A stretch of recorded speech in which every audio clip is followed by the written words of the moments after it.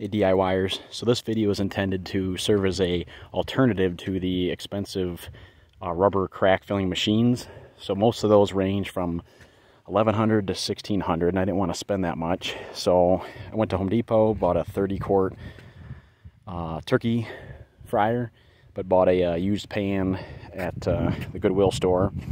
Bought a 20-pound tank and then put it on this mobile cart.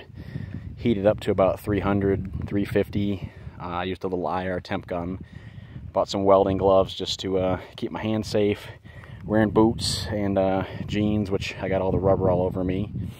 I bought 30-pound blocks from Home Depot of this product. It's a Craftco Flex Fillet rubber crack filler.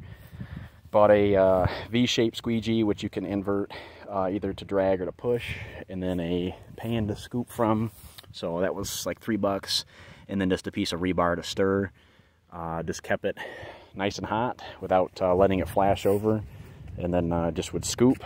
And then I had a helper assist with squeegeeing. Does it look as clean as if we had the machine? No. But does it do the trick? Yes.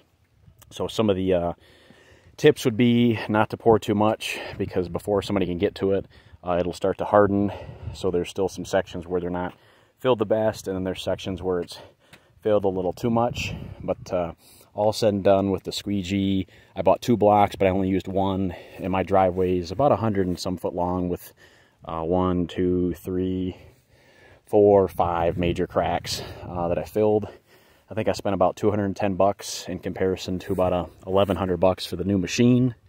Like I said, got everything at Home Depot, and then the pot and the small little pan to scoop from Goodwill, and I bought the squeegee on Amazon. So this would be a nice alternative if you just want to fill some of your major cracks in your driveway without having to spend a fortune on it.